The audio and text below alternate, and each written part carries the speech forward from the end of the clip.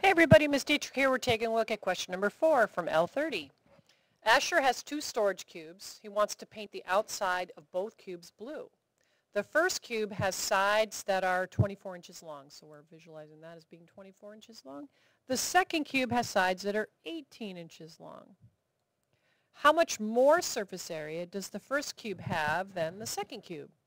All right, so to find the surface area of any cube, we just need to, because we have 6 faces, we need to take the side or the edge and square it, and then that'll give us the area of one of the faces. And because we have 6 of them, we have to take that area and multiply it by 6. So let's apply the formula to this first cube. It's 6 times 24 squared. Now, we always have to do exponents first, so let's find what 24 times 24 is. And we get this. Make that bigger so you can see it.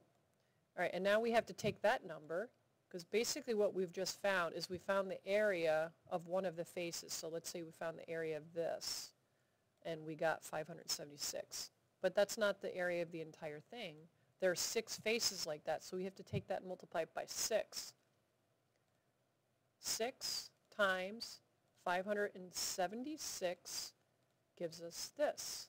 All right, so the surface area of the larger cube would be that.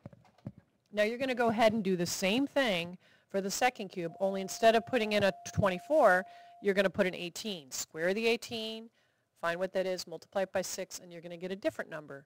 Now it does say how much more surface area. So one of them is going to be a bigger number than the other. You're going to subtract those two values, so you'll come up with some number here. Subtract it from this, and your answer will be whatever the difference of those two numbers is, and it'll be one of these choices. All right, good luck finishing that up.